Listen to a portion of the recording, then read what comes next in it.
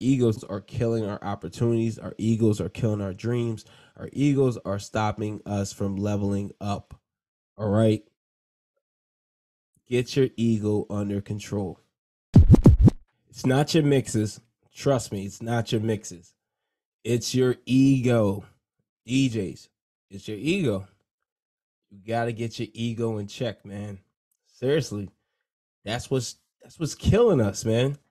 It's stopping us from networking, stopping us from, well, we're meeting the right people, but we're not even connecting due to our ego. The things that are coming out of our mouth, the things that we're saying, the way we're projecting certain thoughts onto other people, it's not healthy.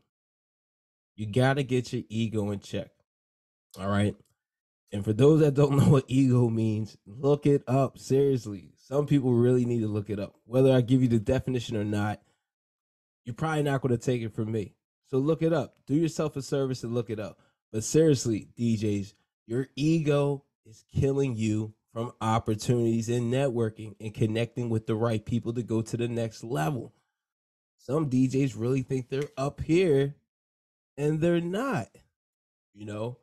And it's good to have great confidence, self-esteem, but we're not talking about that. We're talking about ego, all right? I mean, it's good to feel sure of self, but it's important to know thyself. And a lot of DJs really don't know who they are. Some think they're him or she, and they're really it. No, I'm joking, but seriously, we got to get our egos in check. I mean, a lot of times we're in front of the right people we want to network with, and that could be fellow DJs, which I feel like the DJ community, we treat each other terribly, terrible. I mean, we're resources, we're literally tools for each other to show people how to level up. There's so many opportunities out there. I mean, no DJ plays the same exact way. There's opportunities for everybody out there to make it and get it.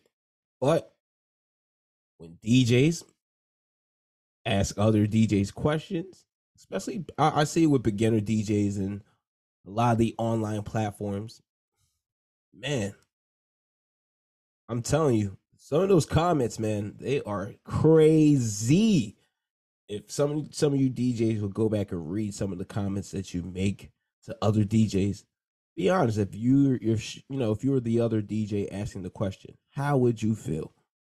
Whether you feel the question is stupid or not, we're resources. We are resources, whether you like it or not. And also, most importantly, we are in the product. We're the service business. You know, our product is DJing. You know, it's DJ service, but also we're we're promising to provide a lifetime experience, especially when it comes to weddings, because most people don't get married twice. So you have one impression to kill it and prove. Get your ego in check, man. You didn't get the gig. It's good to sound confident, but don't be cocky with it, man. And also networking with other DJs. Be open. You trust me, you don't know everything. I don't know everything. I've learned a lot from many DJs, and I'm gonna big them up. Big shout out to DJ Rachel, aka Rachel Lynch, out there in Connecticut. Learned a lot watching her on social media. Of course, big shout out to DJ Dre Ovale. I learned so much from watching him, and it's crazy. I crossed paths with him, through Facebook. I actually hired him to I do a DJ for Lidl, a grand opening, two grand openings the same day, same time. So I can't be, in two places at one. And I hired him to do the grand opening. You know, I put the posting in a group. His response was super professional. Sent me a website, greeted me when he came, when he sent me a message. And of course, I felt very comfortable after I checked his website out, checked his mixes, how he presented himself. I felt very comfortable hiring him. I knew he was the DJ for the job. He didn't come at me and say, "Oh, I got I'm this, I'm that." I've done this or that, or nobody's messing with me, or no DJ can top me. No, he didn't. He came at me very professional, as if I'm a client. He's trying to secure services, so he spoke to me in a professional manner, and of course, I checked him out. He was great. I booked him, and to this day, man, like I would recommend him to anybody, anybody, anybody, any type of event, anybody, the utmost professional. All right. And his egoless, man. Ego's in check, man. Even I interviewed him recently, and he could turn it down, but why not? It's an opportunity. You know, why not?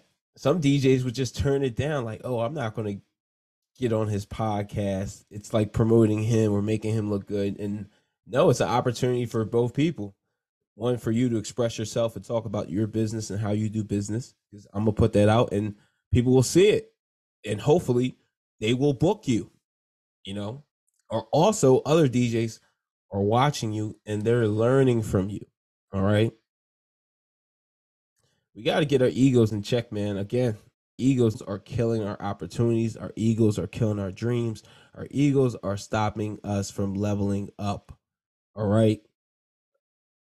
Get your ego under control.